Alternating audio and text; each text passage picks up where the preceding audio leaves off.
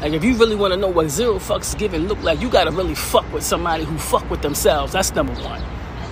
That's the number one step right there. If you really want to know what that fucking bitch look like, you gotta fuck with somebody who fuck with themselves, and I mean heavy on the I fuck with me. Not that little watered down version of I fuck with me. And here it is, y'all so quick to assume just because a person is so quick to cut you the fuck off, oh, they never cared in the first place. That's be the first thing that you motherfuckers say out your mouth.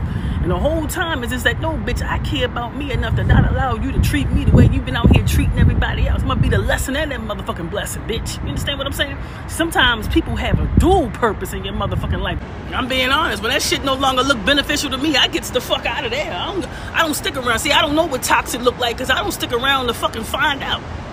I don't know what it feel like because I love me too much.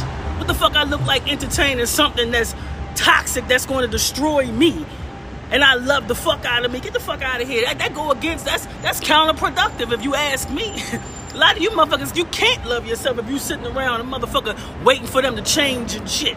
You understand? Now how about I be the change in your motherfucking life? Let me find something else to fuck to do with mine, and you go ahead, and there's no hard feelings.